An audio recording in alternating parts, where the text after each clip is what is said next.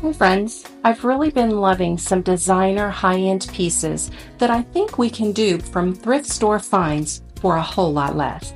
I have really been loving all of these warm rattan pieces we've been seeing from some of the designers such as Carly Page, Amber Lewis, and Kathy Coe, and I wondered, can we dupe something from a thrift store?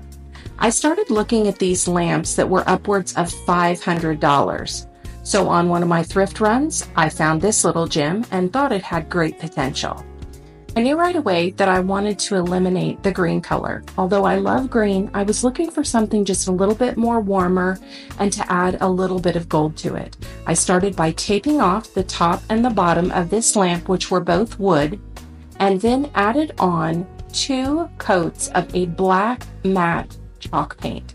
I just painted this on and let it dry until all of the green at the top around the neck of the lamp and the base were covered. Once that was covered, I decided that the rattan needed a little bit of love. It was a little bit dry, so I used some antiquing wax mixed with 50-50 water, and I just began to brush it on all over the rattan with a sponge brush, just making sure to get in all those cracks and crevices. This allowed me to condition this rattan and really deepen and warm it up like a lot of the colors we've been seeing. After the lamp had dried, I went in and added a little bit of European gold rub and buff. I wanted to have some of that gold enhanced with the black and the brown of the rattan, just to give it a really rich, warm color. I did this very haphazardly with a small paintbrush until I just liked the gold brushing throughout.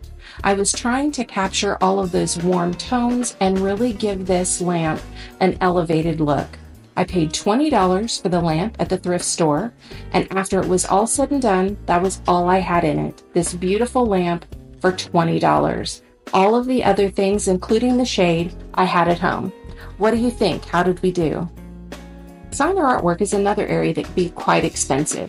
I've had my eye on this McGee & Co. wood-blocked botanical print, but a 24 by 24 was $440, a little bit more than my pocketbook could take. I thought we could try to make a dupe for a lot less. I found this print at my local Goodwill for $3. So I brought it home, cleaned it up, and began the process. I removed the hanging back first so that I could access the mat and the print that was intact. Using an X-Acto knife, I cut along the inner line to remove the paper backing from the print to have access to the base below. I then removed all of the staples, and there were quite a few, lifting those up and removing most of them so that I could then take out the print and the mat that were below. I did leave a few of those staples to secure the new print that I put back in. Once I removed this print, I realized that the mat was actually adhered to the heavy pressed wood print. Again, using my X-Acto knife, I carefully cut along the inner edge to remove the print, leaving me only with the mat. The McGee & Co. mat had an antique textured finish to it. So again, using a 50-50 wash of water and my antique wax and a paper towel, I simply blotted on top of the white textured mat, giving it that antiqued look. I continued this process, lightly adding until I got the desired color and effect that I wanted to try to replicate as close as possible McGee & Co. print.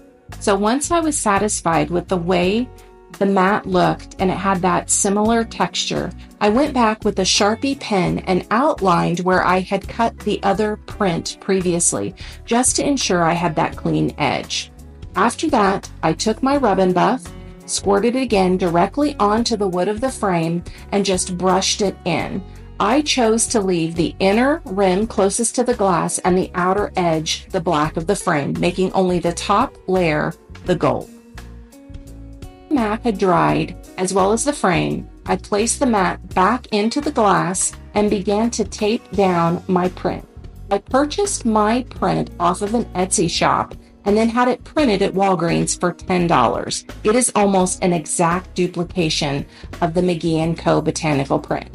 After that, just to make everything look finished, I used brown wrapping paper to finish out that back. hot gluing it to the back side of the frame just to give everything a professional and clean look.